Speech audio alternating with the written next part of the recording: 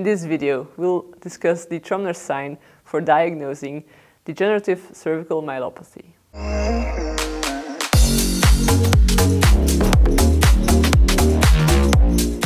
Download the free Physiotutors app now and become the best clinician you can be. The Tromner sign is a test from the clinical neurological examination. By performing this test, the purpose is to detect upper motor neuron lesions above the level of C5-C6. In the systematic review by Jiang et al. In the year 2023, the pooled results showed a sensitivity of 94 and a pooled specificity of 93%. To conduct the test, the patient is in a sitting position.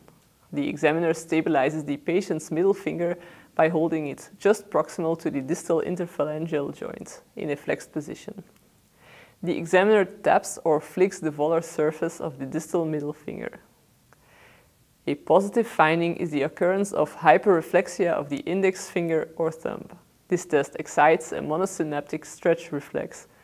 Normally, this reflex is inhibited by supraspinal descending inhibition, but changes in the spinal cord and lesions of the corticospinal tract may elicit this pathological response. The Tromner sign is a useful test to rule out degenerative cervical myelopathy and for the early detection of the condition.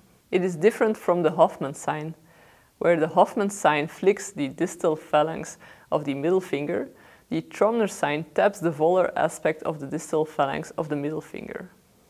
The systematic review and meta-analysis by Jiang et al. In 2023 concluded that the Tromner sign demonstrated superior diagnostic accuracy compared to the Hoffman sign.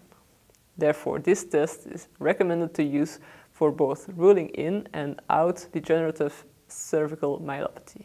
Alright, this was it for this video. You can find more tests in our Physiotutors app, and you can watch more content on our website, on YouTube, or on the app itself. I hope you learned something today and enjoyed this video. I'll see you in another one.